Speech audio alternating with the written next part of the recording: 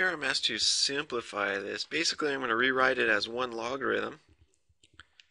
First thing I notice is that it is natural log ln, and when you have natural log, that's a log base e.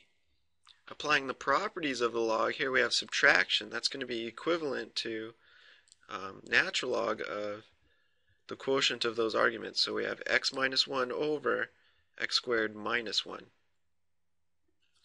Okay, so we've written it in terms of one logarithm. Now we can simplify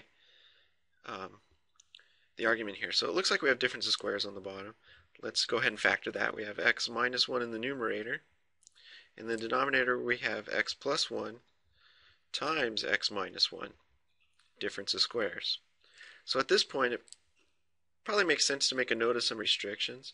X certainly is not allowed to be negative 1 or 1. So we want to make a note of that. X is not allowed to be plus or minus 1.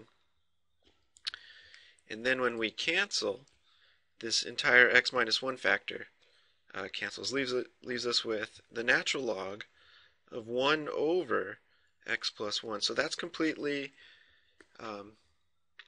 simplified at that point. Let's make a note again of that restriction, because it may not be very clear that 1, positive 1, is a restriction at this point. So what we're saying is the original is equivalent to the simplified form, as long as you keep in mind x is not allowed to be 1.